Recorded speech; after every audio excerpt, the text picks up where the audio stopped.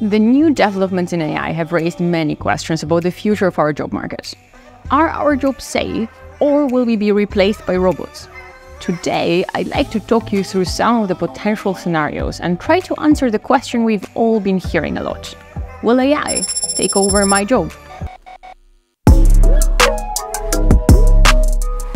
AI could replace up to 300 million jobs, according to Goldman Sachs.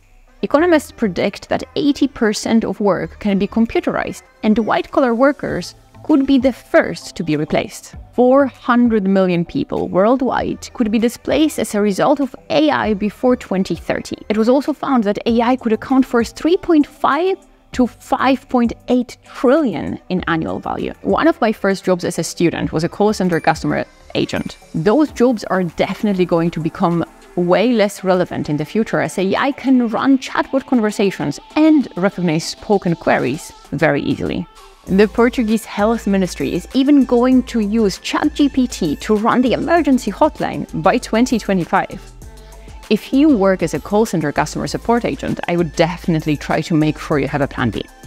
Same goes for many other jobs that deal with highly repetitive tasks like administrative tasks, issuing documents, security checks, manufacturing goods, packaging, warehouse operations. Jobs that deal with transportation, although it will take a good few years, it is likely to happen this decade that drones will deliver your lunch at work. AI is great at processing and analyzing data. Do you remember Chandler from Friends? What is Chandler Bing's job? His job was data processor. He was manually putting in data points into Excel sheets. Get you a job right here as an entry-level processor. But don't you need experience for a job like that? It's not that hard to learn. Cleaning that data up to make it readable for data analysts. Well, that's gone. Data analysts and entry clerks should definitely make sure they have a backup. Same for travel agents, checkout cashiers, manufacturing workers, postmen, switchboard operators. What are the craziest dreams you've ever had? As an artificial intelligence, I'm lacking the necessary components for dreaming or anxiety. My imagination is limited to the data I've been fed. AI so far doesn't have imagination. AIs need human partners. And just because of that, we definitely will not see AI doing coders' jobs anytime soon. Rather, we will see coding jobs become more efficient. Our students, when they graduate our core curriculum, step into the job of a junior software engineer. Let's have one of our 42 graduates who works as a junior software engineer tell us what kind of impact AI has on his work. The impact that AI has on the work that I'm doing right now is more than a tool to help me than something that does the work for me. I would say that this is a great tool to skip the learning phases that are not my main focus right now. So I will take, for example, a work that I'm doing is I need to connect to a switch via SSH in Python. I could learn the whole library of SSH script, but this is not my main focus, as I don't want to be an expert on this. I just want this to be ready as fast as possible. So I will be using ChatGPT in this case to have my problem solved as soon as possible with clear explanation from it. For sure, I don't take the ChatGPT response as it is.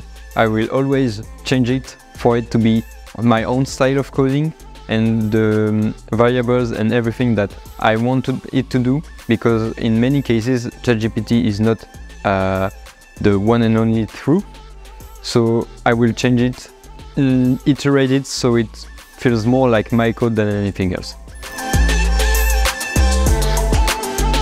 My task would have been different if I didn't be able to use AI, as I am not that good in DevOps, and this is something that I'm doing right now. I think that my team wouldn't have gave me the DevOps task if I weren't able to use my favorite AI tool, that is ChatGPT, because I would have need to learn way more than I have to, and ChatGPT is only here because I know what the big task is, what I want to do.